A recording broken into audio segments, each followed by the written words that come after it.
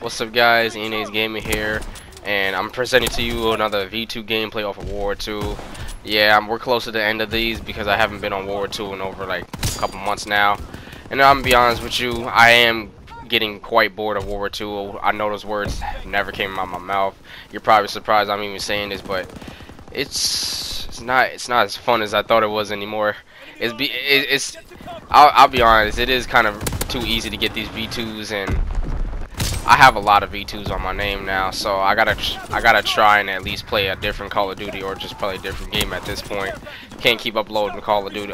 Can't keep uploading World War 2 for y'all, because it's literally the same thing. You're just gonna see me drop a V2, and that's pretty much it, or a high kill gameplay, whichever. Doesn't really matter, but it's still the same content of this game, and this game is really old, so I gotta find a new game for y'all to, you know, view besides World War 2.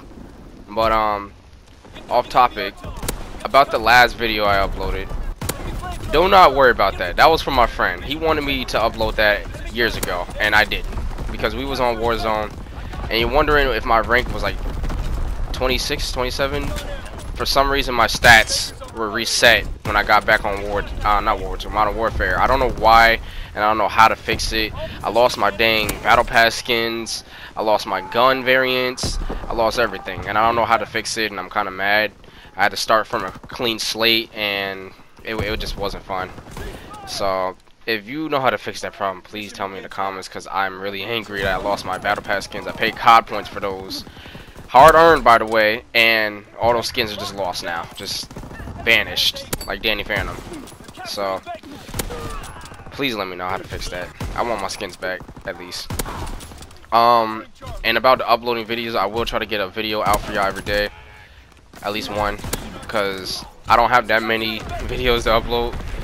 I know I said I was gonna upload Cold War content, and I do have Cold War content, just not a lot.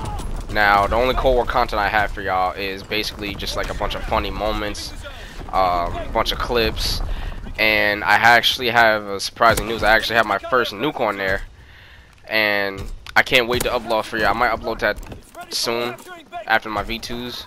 The video is gonna end soon, so I'ma just cut it short and sweet. So if y'all, you know, can hit that like button and subscribe, I'd really appreciate it. And if you can hit that bell, that would be much appreciated. And I'll see y'all later, and I'll explain in the next video.